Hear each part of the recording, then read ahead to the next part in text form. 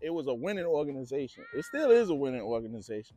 You know, winning not just on the field but off the field also. As you know, the founder, Charles Scott, real good dude. You know, great leader. He's also he helps the kids get into school, which I took a liking to. You know what I'm saying?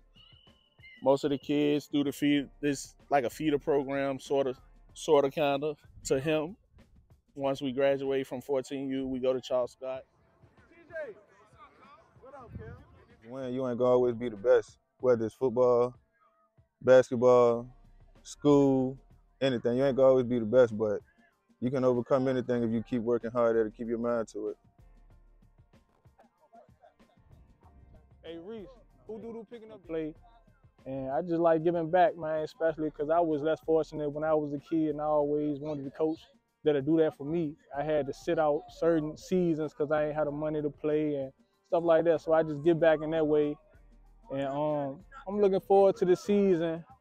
Basically, just seeing them get better every year, like that's what I like seeing. Wins gonna come with it, but I just like seeing them improve and getting better and more social and just building their confidence up and I feel like that's what the Canes bring out you too. They bring out a different player in a lot of kids, and a lot of kids like playing for this organization.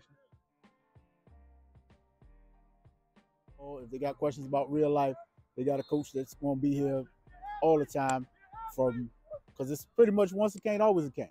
Like so, once you join the organization, whether or not you decide to leave, if you play with us at 7U and you decide to leave at 10, you can come back at 13, or you may never come back. But you'll always be a Cane. You can always call my number. You can always call Coach Scott. We're always here for the kids. Come to the Canes, Lady Canes, love the mob. Get over.